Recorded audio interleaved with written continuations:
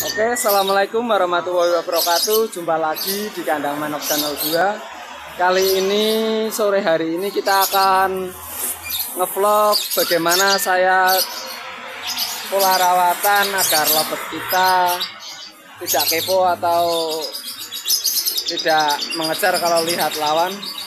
Ini kalau sore hari saya biasa menjejer-jejer lovebird saya seperti ini. Ini karena efek gantangan pada tutup, saya menjejer-jejer burung lovebird saya taruh atas dan saya jejer-jejer saja seperti ini. Ini bisa kita lihat teman-teman.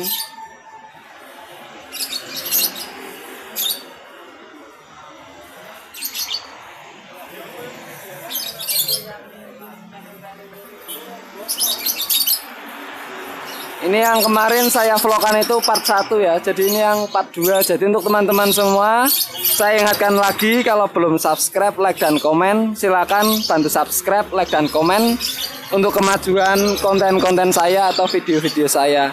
Kali ini saya akan mengulas bagaimana cara atau penjelasan lovebird kita supaya tidak kepo atau melihat lawan saat kita gantang. Jadi kebiasaan seperti ini saya lakukan setiap pagi dan sore. Kalau saya pagi itu biasa saya jemur di bawah. Tapi kalau sore hari ini saya rendeng seperti ini tapi di atas.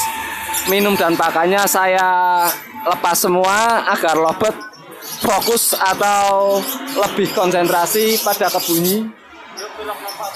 Jadi untuk teman-teman semua, ini adalah salah satu cara rawatannya seperti ini. Ini saya rendeng seperti ini, bisa dilihat.